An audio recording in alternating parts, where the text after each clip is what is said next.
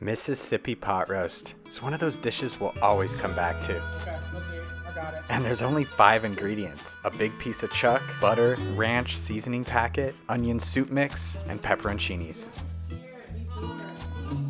And as my wife mentioned, I should have seared it before adding any of these ingredients. This will add a bunch of extra flavor. Now, the original version of this Mississippified pot roast uses an au jus gravy packet in place of the onion mix we used, and traces back to a woman named Robin Chapman, who created this recipe in the 1990s. And the New York Times would later call this the roast that owns the internet. And there are a ton of different iterations of this, so feel free to add or subtract any ingredients you see fit.